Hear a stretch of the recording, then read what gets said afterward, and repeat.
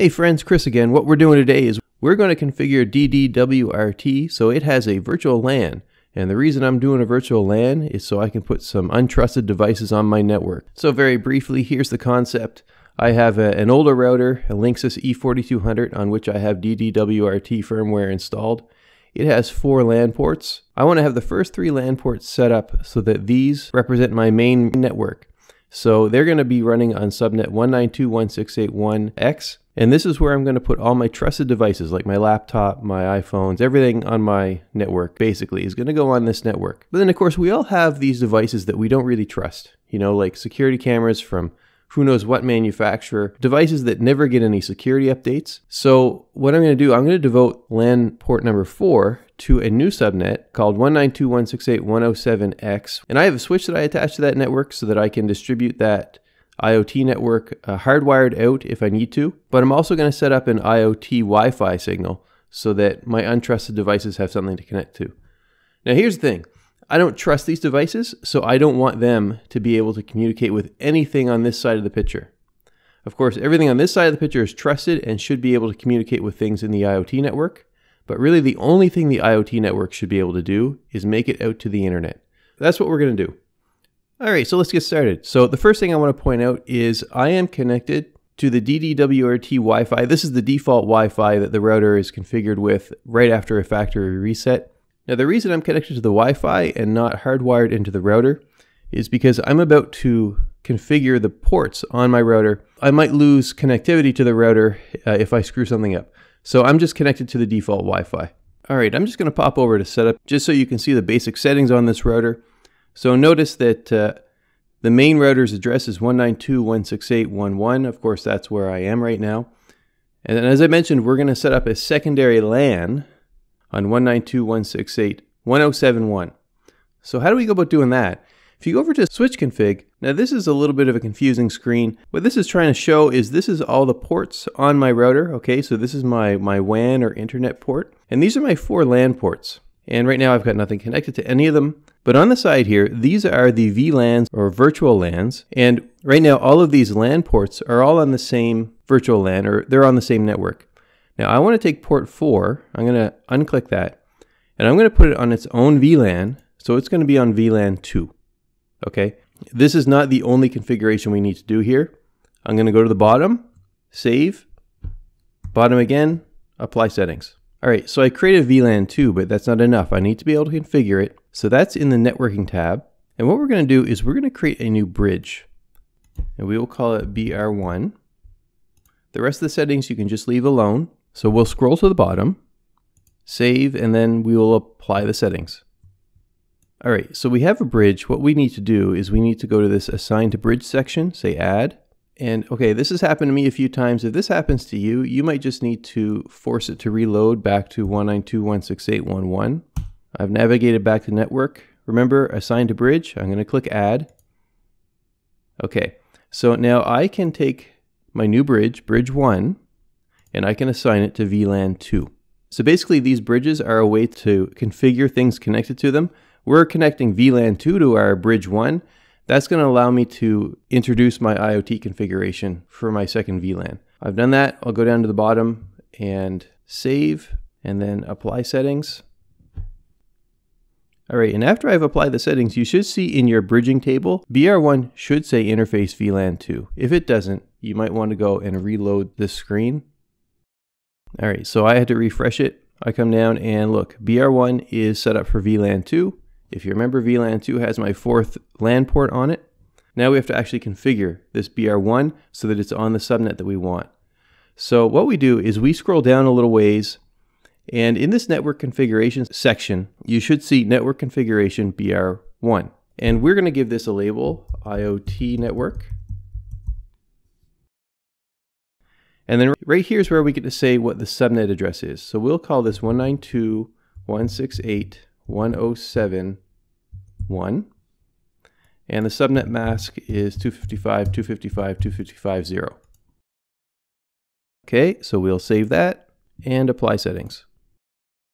Okay, now what we have to do is we have to make sure that we have a DHCP server that can actually hand out addresses on the 107 network. So what you do is down here, there's this multiple DHCP server thing. Click add.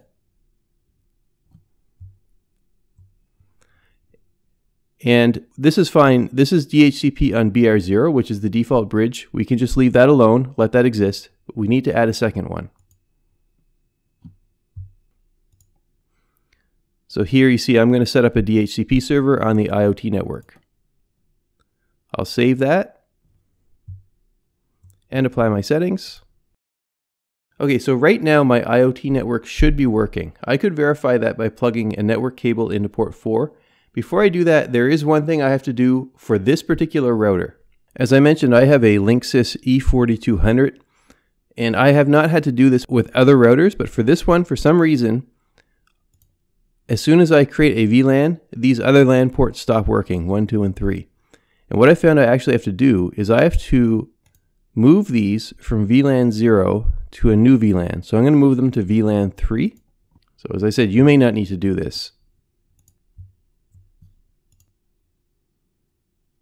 Okay, and once I've moved them to VLAN 3, we have to go back to the networking tab, go to the assign to bridge section, and we just need to select BR0 and say I want VLAN 3 on my BR0. So I want that third VLAN on the default bridge. Save and apply. All right, so right now my port configuration should be set up. Let's test that theory. So I'm going to plug my laptop into port 4. If we go back to the diagram, we should see that anything I plug on port 4 should be on the 192.168.107 subnet. All right, I am apparently connected to a wired network. Now I'm going to verify this from my terminal. ifconfig is what you can use if you're on Linux or on a Mac. On Windows, you can use ipconfig. So I'm looking for my Ethernet connection, and if you notice, it has been assigned 192.168.107.131. So that's pretty good news. That means that I actually am on the 107 subnet. Now, what about my other LAN ports? They need to be handing out addresses to 192.168.1 something. So I'm going to try connecting to port 2. I'll run ifconfig again. All right, and I'm on 192.168.131. So that's great. It looks like my port configuration is working. Now, as we mentioned back in the diagram, I want everything from the 1 subnet to be able to see stuff on the 107, but I don't want 107 to be able to see anything back on the 1 subnet. The only thing 107 should be able to do is get out to the internet. So how do I do that? In order to ensure that, we need to configure the firewall. So that's done in Administration, Commands. Now, I happen to have these instructions that I got off a very helpful person on a forum. These are the magic words that I will paste into the video description. But essentially what's happening here, this is the key item, that we are going to drop connections from bridge 1 to any other bridge. So that means bridge 1, or the IoT network, cannot see anything on any other bridge. So what you do is you say save startup. So that's going to run on startup. So I'm plugged into port 4. I'm just going to double check that I have a correct port assignment. And I should have full disclosure here. I rebooted my router just to make sure the firewall settings would take effect. So as you see, I'm on the 107 network. If I try and ping the 1 network, look at that, I get no response. And that's because communication from my IoT network to my main network is completely shut down. I'm going to go and reconnect to one of my other LAN ports, like LAN port 1, so that I'm on the main network. And I will double check. Yes, I'm on the main network. So the only thing left to do is set up the IoT Wi-Fi so that anything connecting to my special IoT Wi-Fi will end up on this IoT subnet. It's actually pretty easy to do. If you go to the wireless section of the router, if you scroll down a little ways, there's this add virtual AP, add virtual access point. So you click that. And what I'm going to do, I'm going to call this DD-WRT IoT. And I just want to point out that this specifically is on the 2.4 gigahertz radio. I can go and do this again on the 5 gigahertz radio. I'd add another virtual AP.